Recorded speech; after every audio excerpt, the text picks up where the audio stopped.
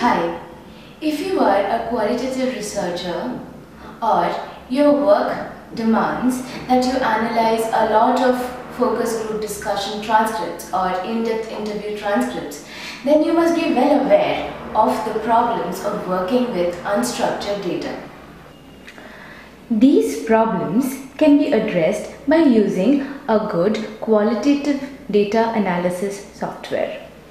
Now I am going to tell you about the features of a qualitative data analysis software called Atlas.ti. Atlas.ti is a computer software that is used in qualitative data analysis. It allows researchers to systematically analyze the data in order to interpret the complex phenomenon hidden in unstructured data. One can locate primary data segments, code them, write memos, and evaluate their importance in relation to others, and even visualize these complex relations. We can also use a wide variety of primary material like text, images, audio, video, and geodata.